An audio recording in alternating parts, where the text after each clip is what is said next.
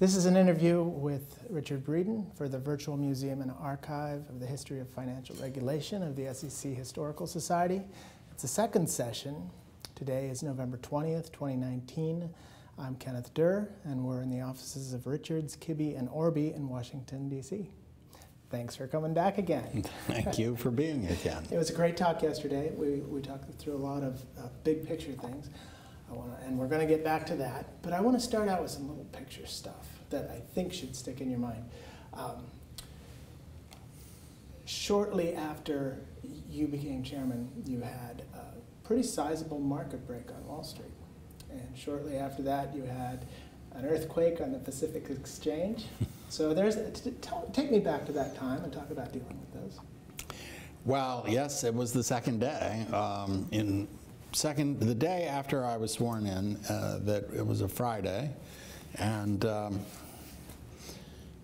we had I call it an aftershock of the 1987 big market break, and it, in percentage terms, was much bigger. It was a 211-point drop, as I recall, which, of course, today would be nothing. And yawn, oh, 200 points. But then it was a much bigger percentage, 5 or 6%, I think. I can't remember for sure, but it was enough to get everybody's attention. And it followed the pattern of 1987 in that it was happening. There was the shock on Friday, and then everybody had the weekend waiting to see, my goodness, what will happen on Monday. And I was worried that there was a button on my desk somewhere. I assumed that I would eventually find that there was an up button and a down button. And I was afraid that I had leaned on the down button without knowing it, and the market was falling at the end of the day. And it was, after lunch, Rick Ketchum, who was who I had inherited as director of Market Reg, and that was one of my lucky days when I inherited Rick, who was awesomely talented and his knowledge of the trading markets was encyclopedic. And he had some terrific staff members, Brandon Becker, Mike Macchiaroli, who I suspect we'll get to when we talk about capital rules, who's Superman, and various others. Anyway, Rick comes into the office and said, you know, Mr. Chairman, I don't remember his exact words, but we've got a problem in the market. And he starts describing that stocks are falling, and at that time, there were only 2 stock quotation terminals in the entire SEC. So there was one out in the hallway between Market Reg and CorpFin or Enforcement, and one somewhere else, but they were on 2 different floors. And so while Rick is sitting in my office, we have no idea whether the market has rebounded or is still going down. And he has a couple people from Market Reg, and they keep going out of the office, going down the hall to the stairwell, going down to run down the hallway to then look at the ticker, write down Dow Jones, what the index is, then retrace their step, run back to the chairman's office with this little piece of paper. And I said to myself, you know, among other things, when this is over, we need to fix this. This was a mockery. I mean, it was. So the market had a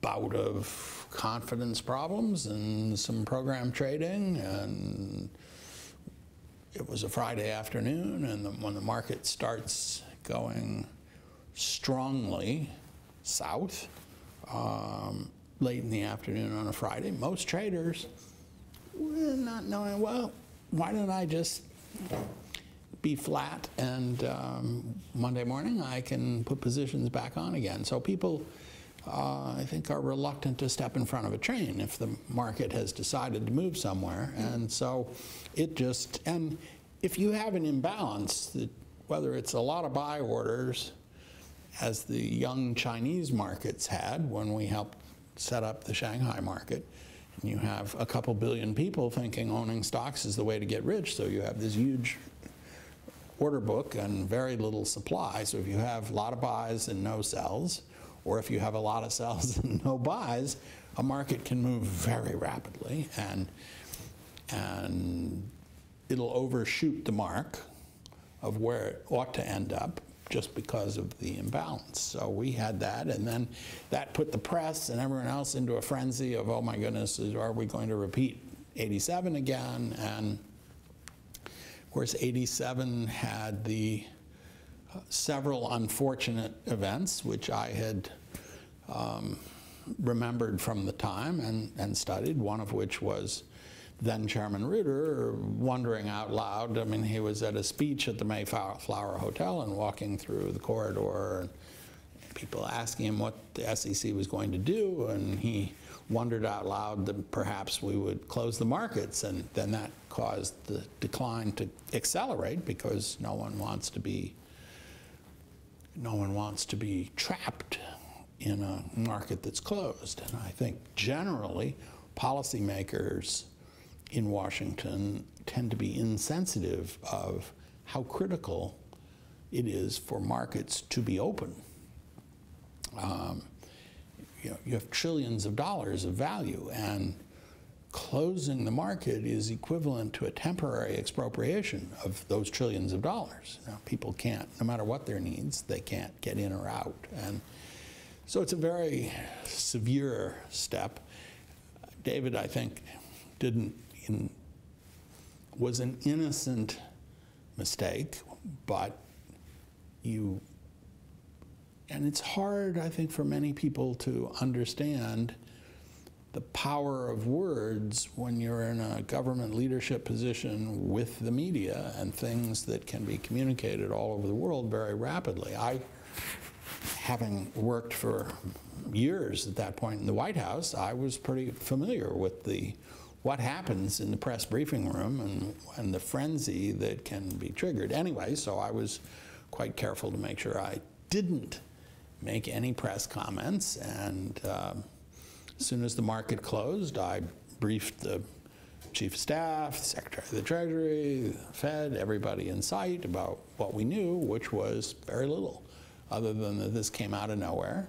We didn't know of anything fundamental that was underlying this. There was no firm that was about to declare bankruptcy. There was no structural reason that we could identify for this. Rick Ketchum called around to all the firms on Wall Street, and nobody knew what was going on. Nobody was particularly worried. There's not, oh, this is the reaction to X, Y, or Z. It was a mystery to people. And so, our message to everyone was just stay calm. Things will sort themselves out. There's nothing wrong.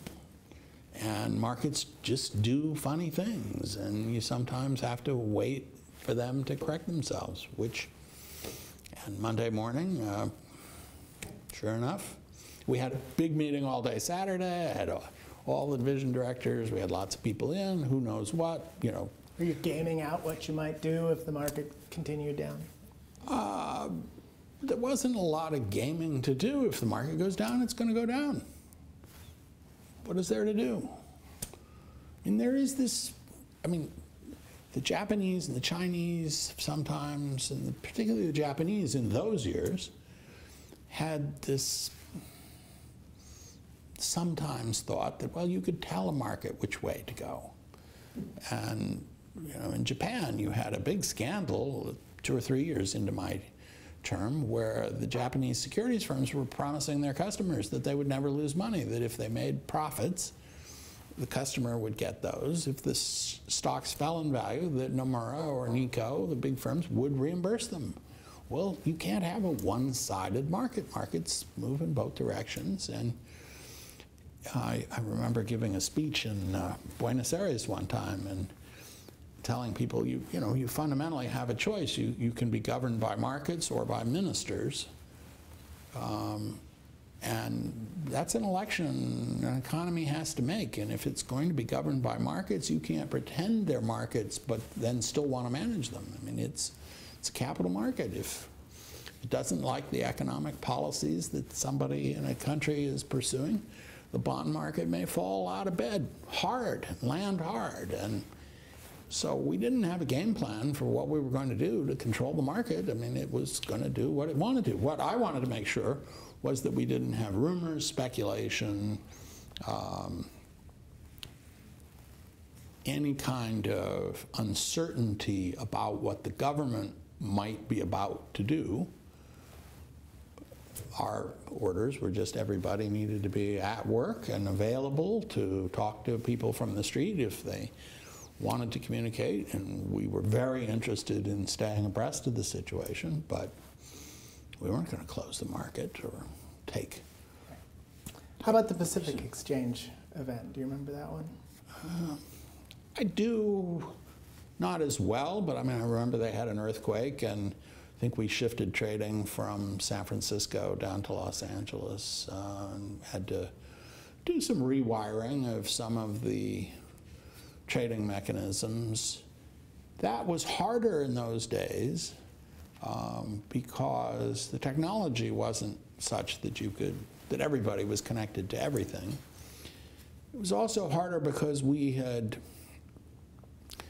either not yet done or were just about to do or had just recently done multiple trading of options. So at that time, the regional exchanges, their bread and butter was trading options, and they had monopoly trading privileges. So if you had Intel and somebody else had IPM, and if Intel was something that was generating a lot of options values, that would be going on one regional exchange and not the others. And so very lucrative, but if you had an outage, well, you had a problem, because if people needed to trade options on Intel, that trading post is now under 3 feet of concrete because the building fell down, and so we had to, and technically it was not legal to trade them other places. Well, the commission can give emergency relief to something like that and say, all right, the market, and I think in that case, the physical market makers from San Francisco moved and went to Los Angeles or another facility where they could operate. And so it was the same people doing it. And again, market reg jumped in to help make whatever adjustments needed to be made to technical rules that might assume something was happening in San Francisco, which is now happening in Philadelphia or Los Angeles. We might have moved some to Philadelphia too. I can't remember. Because it's an SRO, so the commission has to give it permission to. Exactly. Yeah. So those are specifics. But those things were, you know, an example of why it is so important. Only one of millions of examples of why it is so important for the SEC to have such talented staff that are experienced and knowledgeable, and that when something happens in the market and you need to respond quickly to prevent dislocations of all kinds breaking out, you can do it because you have the people who have the experience and the knowledge and the insight to do it. They were a little unhappy at me when I arrived at the commission, these incredibly valuable people.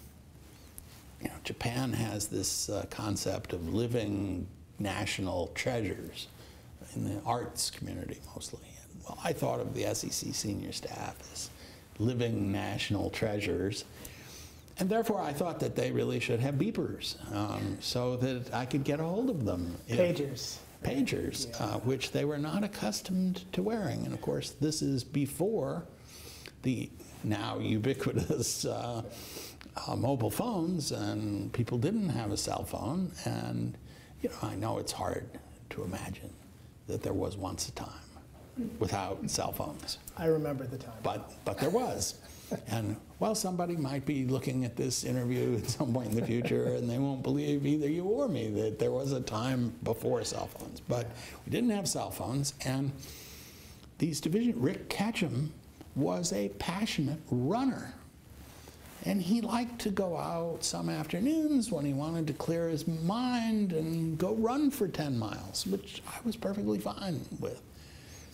Anything that made Rick happy made me happy. But suppose the market decides to start crashing right then. You'd like to be able to have it vibrate somewhere and get him to call home. And so I had been used to, in the White House, we all had beepers, and if the president needs to get a hold of you, he needs to get a hold of you. And so the speed of markets was nowhere near then what it is today, but it was still much faster than it had been even 5 years before, because the telecommunications and the computing revolutions were moving forward forcefully, and that was just one example of where the SEC staff, they had no email, they had no beepers, they had no cell phones, they had no computer terminals, they had no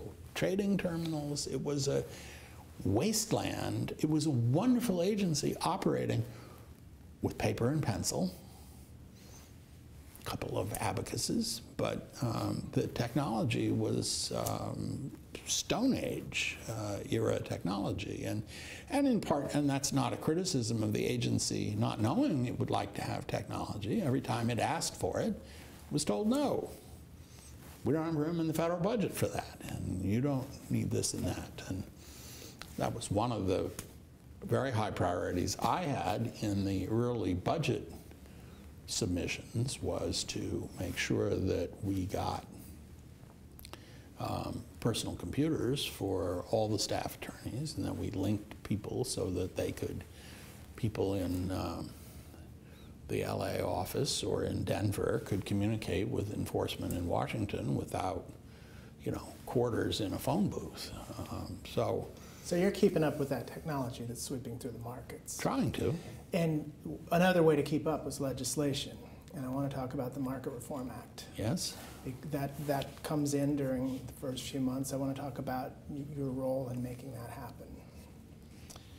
Well, I had the great benefit that I had been the president's spearhead in passing what became FIREA, the legislation called FIREA, the savings loan legislation. And so I had worked with every committee chair, every ranking minority, every subcommittee chair, every ranking minority of a subcommittee that touched anything financial in the Congress. So I had terrific working relationships both with members and with their senior staff, which in Congress is quite important. So we actually passed both the market reform legislation, the enforcement remedies legislation, and various other riders to appropriations bills to address things that were needed. We had in market reform we were trying to create what didn't exist, which would be a parallel to the Bank Holding Company Act, which, if you have a bank, as we talked yesterday, and it has a holding company, the Federal Reserve oversees the holding company, and then whoever oversees the bank, and that's very cumbersome, and it's an intensive bank-style regulation that the examiners crawl all over the building and do whatever they do. If they would just publish their results of their examinations, people would know what they're doing. But since bank secrecy is on a par in the bank regulatory agencies with the National Secrets Act in the UK and top secret clearances in the US, we don't have the benefit of knowing that. Anyway, you have oversight of holding companies in the banking side, but on the securities side, there was nothing. You had the broker-dealer regulated, and when Wall Street consisted of large numbers of small partnerships that were living off of fixed commissions and the income that generated, you didn't need, they didn't typically have holding companies, and you didn't need to have holding company oversight. But once you got Sears Roebuck owning Dean Witter, Prudential Insurance owning Prudential Securities, General Electric owning Securities affiliate, major industrial companies acquiring, General Electric owned Kidder Peabody. And so you had big companies that were acquiring broker-dealers. And then you had the issue of, well, what happens if each of these subsidiaries separately capitalized, but what happens if there's a big problem in one? Is there a contagion risk? Theoretically, there's a contagion risk that problems in one area could bring down the overall entity, and that was exactly what happened in Drexel Burnham, where you had problems in the holding company causing the overall entity to fail, though the subsidiary, the broker-dealer subsidiary, was one of the best capitalized firms on the street. Right. And so we had learned, and I'm happy to go through Drexel now or whenever Let's put that on hold. It fits. But the Holding Company Act was to deal with making sure that the commission was equipped, or beginning down the road, of equipping the commission to be able to do something similar that was done on the banking side, but do it with much lighter touch. Extra reporting, large positions, large concentrations of risk needed to be disclosed to the commission, rights to go in and ask questions if need be, but not everything you do is going to, I mean, we were not going to tell General Electric how to build locomotives or send examiners into their locomotive factories. So what we wanted, and of course, the parents were typically all, I think, all public companies. So you start with this market regulation of companies through full disclosure. The 10Ks should contain everything about material risks, but in fast-moving markets, there might be times when something that was thought to be immaterial could suddenly become immaterial. So the holding company legislation was intended to cover that. Was this part of the Market Reform Act, or was this a separate legislation? Part of the Market Reform Okay. Act. A lot of that, I think, it had been coming through for a while, and a lot of it was in response to the '87 market break, right? Well, you'd had the Breeden Commission and a lot of efforts to study the '87 crash. But so when you say coming through, things weren't moving at all. What got them moving? I did. Just go to Congress and say, we want to do this? Well, yes. I mean, you know, I knew how to pass legislation. Okay. That is not, you're not born knowing that. Right. And I'd had to learn. I mean, I wasn't born knowing it either, but I had to learn in order to do the savings and loan rescue, and it was all the same people. Now, there were lots of other people in Washington who recognized the importance. I didn't dream up personally all the things that were in the bill, but you know, Congress has thousands of bills at any given time, and it's only going to deal with some of them. And so there is the need to push something to get it off the siding and onto the main track and get the train pulling out of the station. And once you develop a little momentum, then other people will pay attention. It can become easier to keep the momentum going. But it's not enough to just say, well, we have this study that was done of '87, and why don't we do a whole bunch of things? Because it tends to be that there is somebody who doesn't want almost everything, anything you're going to try and do, there's somebody who doesn't want it done. And it's much easier to stop things in a legislative environment than it is to make them happen. So But it certainly helped that you had Secretary Brady, who had chaired the commission looking into the '87 market break, and you had Robert Glauber, who was Undersecretary of the Treasury, but most importantly, you had David Mullins, who was scary smart. I mean, David could have earned a Nobel Prize anytime he wanted to turn his mind to it, I think. And so he was Assistant Secretary of Domestic Finance, and before Jay Powell filled that position. And so you had some talented people who had done a very deep dive and had some good knowledge, but now I'm not sure, just as I'm sitting here thinking about, I'm talking about the holding company legislation that we did pass. Now, I can't remember the name of the bill. There was a bill to deal with some of the Brady Commission stuff, which got into the SEC, CFTC, moving the regulation of stock index futures, and that was a Treasury effort, not an SEC effort. We'll get to that one too, because I forget what that was called, but that should have been called Bull Run or Battle of the Little Bighorn Act of 1989. Let's shift gears and talk about IM a little bit, because you're talking about modernizing sort of investment management. Investment management. Okay, now we're getting to something important. Okay. I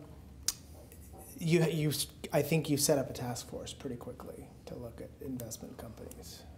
Well, yes, I did. So I entered, when I became chairman, I was very strongly of the belief that the mutual fund industry, I hate to call it an industry, that sounds like steel making and stuff, but that the invention of the mutual fund and was one of the most important things that had happened to American consumers in the financial world. And curiously, the 1940 Act, which at the time it was passed, there were very few of these pooled funds. But people thought that there were some, and that they ought to have some regulation. And whether it was by design or chance, I don't know, but the act that was written worked spectacularly well. And the statistics were, even then, mind-blowing of how much mutual fund assets and the number of funds and the choices that were offered had grown. And of course that has continued over the intervening time with a steady expansion. And it gave the ordinary person the option, instead of just saying, I'm going to buy shares of some big company whose name they knew, or day trading if they were more active, although that was harder then. The friction costs execution costs were higher. Information was slower, so you didn't have as many people day trading, though you did always have that to some degree. But then the mutual fund gave people an opportunity to have highly talented professional managers, the pros on your side, in the marketplace. Hugely popular, rightly so. So here we'd had 50 years of success, and the industry was very good at congratulating itself in their annual conferences and such, and what a wonderful thing this industry is. And they were all getting rich, colossally rich. And the people who formed any of the big mutual fund complexes did exceptionally well. And God bless them. That's the American economy. But I was of the view that rather than just sitting back after 50 years and congratulating ourselves, we ought to worry about the next 50 years. And so I had the good fortune of having one of the most prodigiously talented women I have ever encountered, named Marianne Smythe, who had been my chief of staff. I thought she was so talented that I made her my chief of staff early in my tenure, and then and Marianne was an incredible talent in many respects. She had been a professor, so she had an academician's rigor for analysis and dissecting a problem carefully and coolly. She had been in enforcement. She had been at the CFTC, so she had a broad view of the markets. She had the intellect of a professor, and more than the average person's equipment of moxie. Marianne was loved the commission and had been there long enough, knew lots of people. Anyway, in one of my, what I rate is right up on a par with picking Michael Mann, one of my other, I don't want this to sound self-congratulatory, but one of my other brilliant appointments was to put Marianne Smythe as head of investment management. And having done so, and when I did so, in part it was I wanted somebody to be in charge of figuring out what do we need to do, if anything, what do we need to do to tweak this highly successful act so that we don't develop problems that would discredit this vital tool. I mean, in the response to the Jimmy Carter era, the thing that saved the middle class from what happened in Weimar Germany, the thing that saved them was the invention of the money market fund.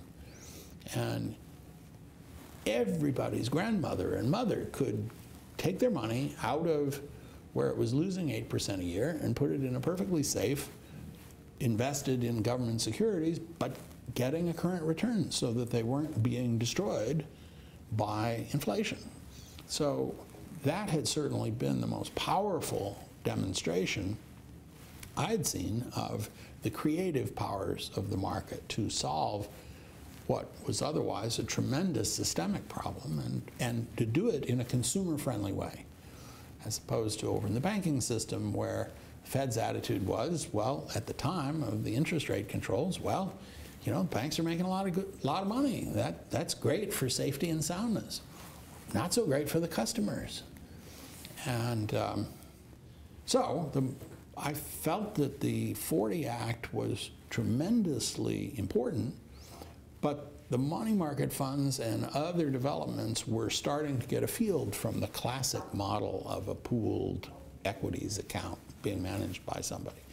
So I asked Marianne to take her very best staff people, take them completely offline of normal responsibilities, and take a year, and more if they needed it, but hopefully they could do it in a year, and study the Act and its origins and its current situation and everything we knew about what trends were going in the future, and develop recommendations for the Commission and more broadly for Congress of what needed to be done to equip us, best equip us for the second half century. And they did a wonderful job. A lot of terrific enhancements came out of the study, most of which were put into effect. Some were things the Commission itself could do. Some were things that required legislation. So, this is the Red Book, right? Yes. So I've heard stories about why the book is red.